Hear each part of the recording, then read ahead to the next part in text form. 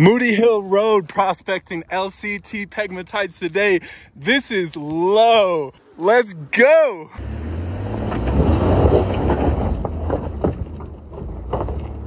Ooh!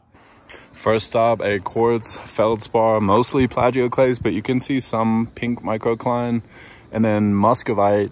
This is a huge pegmatite, metamorphic LCT, and we're here to look for outliers. Quartz, muscovite, and feldspar are the only reported commodities, but we have some black mineral as well. This is likely tourmaline, mostly massive, but some prismatic habit here. We're gonna move on, hoping things get more interesting.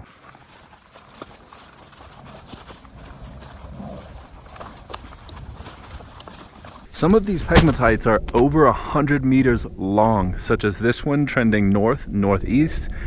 Only 8 meters further along the pegmatite and we get a new mineral. This is blue beryl. It's not gem quality, so we cannot call it aquamarine. Only 80 meters further along the very same pegmatite, we get bigger minerals and another new mineral. LCT pegmatites, these metamorphic pegmatites, stands for lithium, cesium, tantalum, and alludes to some of the minerals that you will find in them. Tantalum and niobium form a solid solution series mineral called columbite. This right here, this black mineral, is columbite. Columbite has a platy crystal habit or tabular, and it does have cleavage, and it can be distinguished from tourmaline from its submetallic luster and crystal habit, also its specific gravity. But I just found a bigger piece right up the slope, so let's go take a look just after we see this black tourmaline, cross sections of prismatic crystals for comparison, and now this just appeared on the slope. I'm pretty positive that this is columbite,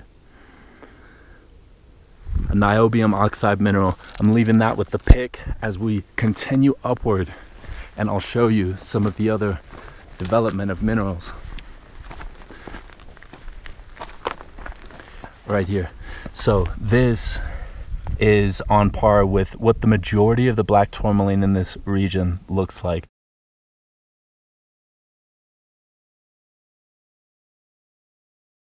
In the biotite schist, this is blue beryl,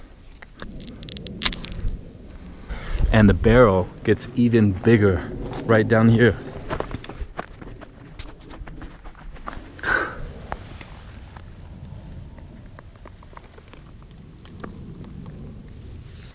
Not only that one,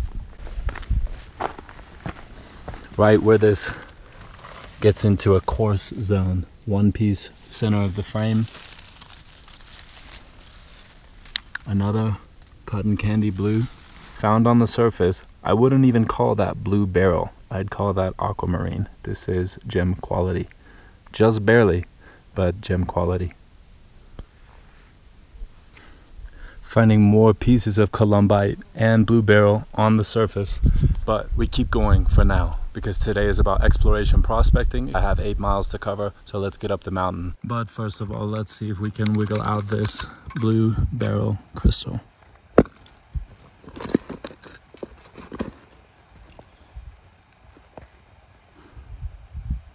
With the muscovite.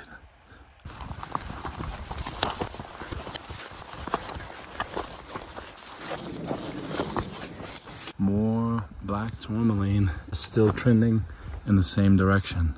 No beryl so far in this particular pegmatite. Snow white, it's a pegmatite. Moving up the hill above the milky quartz, we've got fine grain albite with quartz interlocking, some muscovite, and as soon as the muscovite gets big, we get beryl crystals.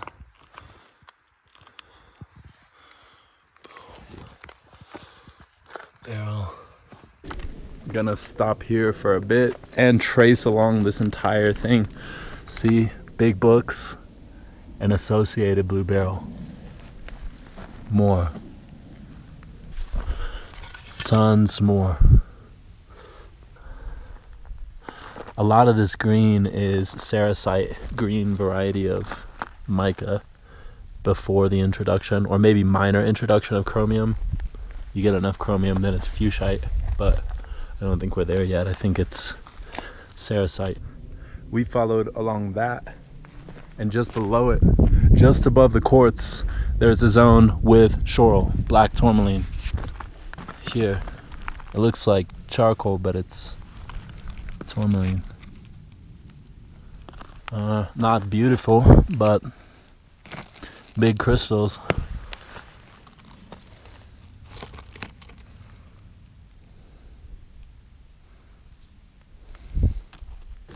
And just a meter further up, more.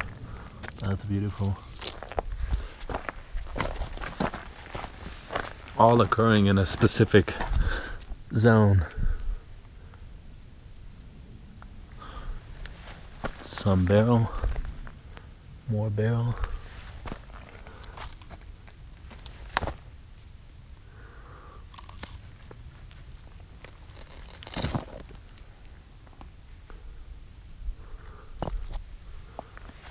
And the zones are linear, so you get the beryl zone up here, got a tourmaline zone, a little back, just above the contact of the quartz. Look how beautiful this is.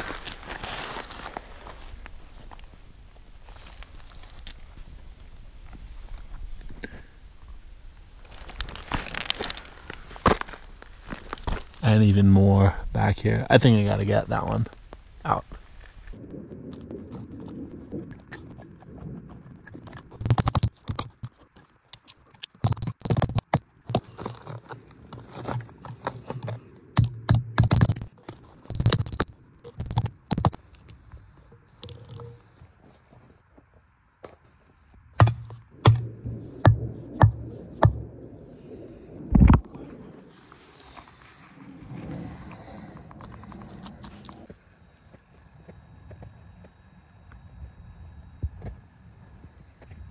Actually, I'm leaving it.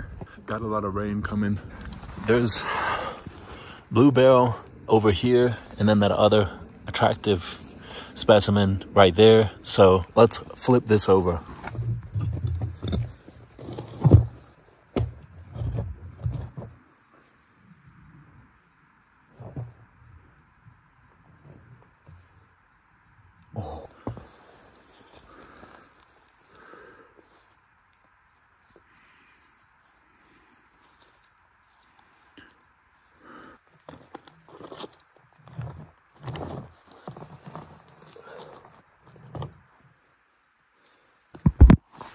Well, because of that, we're going slow and steady into all of that because it's weathered out of this determined zone of the beryl plus that crystal there. So it's all continuous.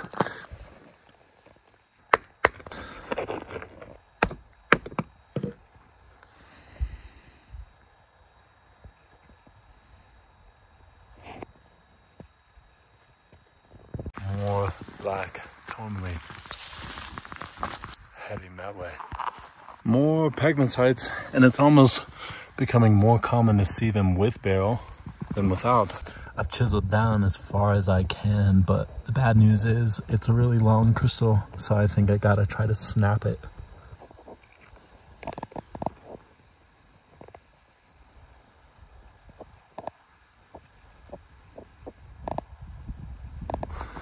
We go up, just up from it.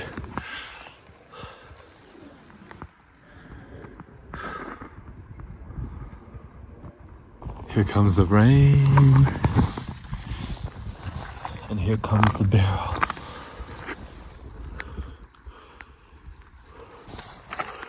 Coming from above. More pegmatites and more beryl.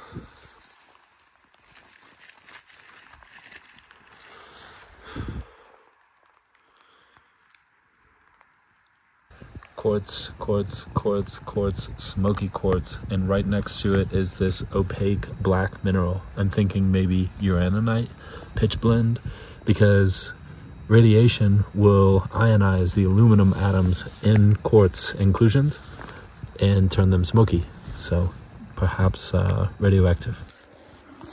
Tourmaline picking up steam.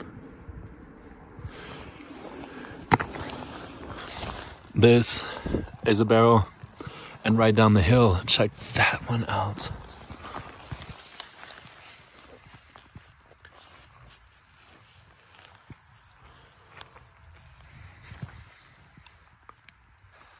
And even more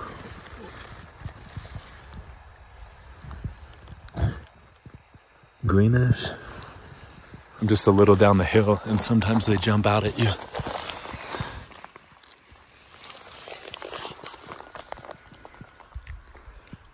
That is a Beryl crystal.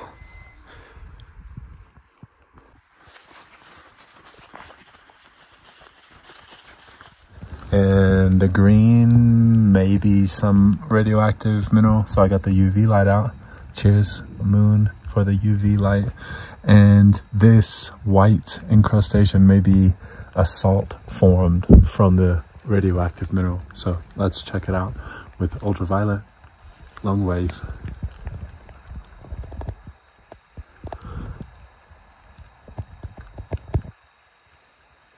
And we're gonna switch it to shortwave. Just a little faint green in this area. Let's check it out with regular light. That stuff. Some post-cleanup notes and overview of the geology of the area. I did not bring back any of the radioactive fluorescent mineral. It was really crumbly and didn't seem safe to transport. However, I did bring back samples of what I thought was uraninite or pitch blende, and the first test that I ran on them was specific gravity, average 3.20. Pitch blende or uraninite is 6.5 to 11, so it cannot be uraninite. Next test that I ran was a streak test. Streak came out to be a red, brown, purple, so that signaled manganese for me, and ultimately arrived at the conclusion that these are a manganese phosphate mineral called purpurite. Purpurite is an oxidation product and a part of a solid solution series group of minerals called the trifolite group. And a solid solution series, for example, is something like feldspar and its varieties. We've got microcline enriched in potassium over here, and we've got albite enriched in sodium over here. Here's the ternary diagram with sodium enriched feldspar and potassium rich feldspar. So that's a solid solution series. So now in terms of the trifolite group, we have two end members based on the dominance of iron in trifolite or manganese in lithophyllite. So these minerals oxidize, leach lithium away, which it's no surprise that we have lithium because we have Beryl in the area as well. It oxidizes to sclerite and then ultimately arrives at purpurite, kicking out the lithium. So it's a manganese phosphate mineral, and the specific gravity matches the average between 3.2 and 3.4 of this mineral species. Something interesting about purpurite is upon exposure to acid, it will turn purple. So let's do that right now. My theory is why it becomes purple is that the acid is putting microscopic pits in the surface, and then you're able to see more of the surface area, which is actually purple and not a black color. No doubt this is the most amount of Beryl that I've encountered in a day in any section of Roosevelt National Forest, though this is only my 4th trip to this part of Colorado, so maybe this is just a more common amount. There are mines in the area. None of the crystals I collected were from the mines, just a testimony to how abundant this stuff is.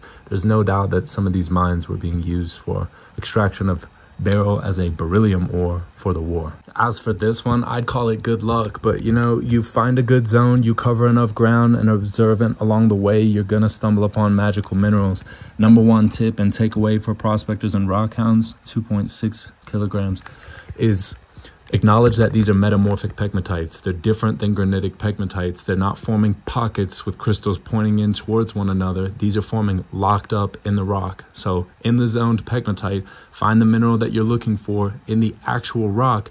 And unless you feel like breaking that rock up, then go downhill from that, because chances are, since the Pleistocene, all of these minerals have weathered out and are just obscured in the top surface layers of soil.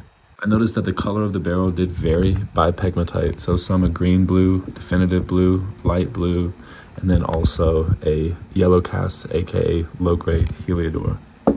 This is the highest quality specimen collected. I would call that aquamarine, but it is a low-grade aquamarine. This, of course, is what aquamarine is supposed to look like. I don't think we're quite there yet on this channel, but we'll get there. Now on to my favorite minerals on the table. This is columbite. The radioactivity is 63 counts per minute, which is not significantly high, but a useful diagnostic. Columbite forms a solid solution series with tantalite. So based on the amount of tantalum in the structure of this mineral right here, you get one of two end members: columbite, which is deprived of tantalum, or tantalite, which has tantalum in its structure. You tell the difference between the two by specific gravity. Specific gravity of this sample, these samples average to be 5.9. Maybe the largest piece of columbite that I ever get to touch. And if there's a reason for me to go back to these pegmatites, it's to pursue the origin of this and look for more like it. Columbite has many utilities in aerospace and medical industry, and I will likely do another video exclusively on this mineral. And finally, let's propose a hypothesis for the formation of the pegmatites with this high concentration of incompatible elements in the area. Geology is a very speculative science. There's a lot of room for interpretation, and in my opinion, that makes it really fun. This is the theory that I'm going with, that I feel most confident about, for how we can produce columbite crystals of this size. Beginning with the base rock in the area, this is the rock that the majority of the video took place on. This is a metasedimentary rock called a mica schist, and this is the result of metamorphosing a slate or a mudstone. The direction of these tourmaline crystals within the schist tell us something about the regional stress field. The direction of maximum stress that created this is going to be perpendicular to these mineral grains, and that's oriented up and down, perpendicular to the crystals, because the crystals are going to grow out during the metamorphic event, and that's how we arrive at this rock. And now let's have a look at the Buckhorn Mountain Quadrangle. This is a geologic map. The video actually took place a little over here, but this has all the information that we'll need. We were in this light brown unit. This is the mica schist. So that is this rock right here, this brown unit. The first symbol that I want to bring attention to is this right here. So this is a strike and dip symbol of the foliation of metamorphic rock. This is telling us that the foliation, or the lines of the metamorphic rock, are oriented like that, and we can infer the stress field from that. So maximal compression is like this on a regional scale. Mountain building event, tectonic forces pushing up and pushing down, creating mountains in this region that made the rock have this orientation. So if we were to collect this sample in the field, that's how it would be laying on the surface, showing us the stress field.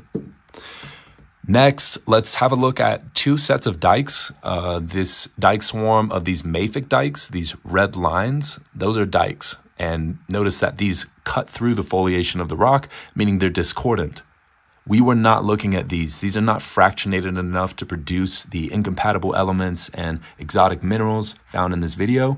We are looking at these blue lines. These are pegmatites, so a different dike swarm and probably related to a different geologic event. And notice that these dikes are concordant, meaning they follow the foliation of the metamorphic rock. And I believe that they're related to an igneous process. So this is a geologic map. This shows what's on the surface of the earth and what rock units are observed from the surface.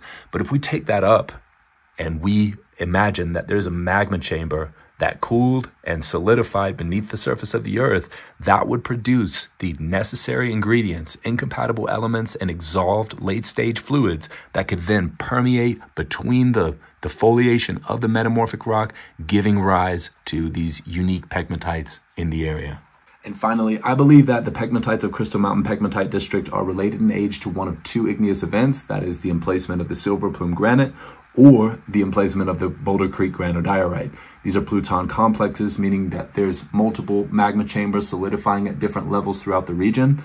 So who's to say that one of these magma chambers didn't solidify beneath Crystal Mountain Pegmatite District, providing the necessary ingredients, volatiles, and incompatible elements to produce exotic minerals in these pegmatites. I think the best way we can find out is to explore, so let's go get out there.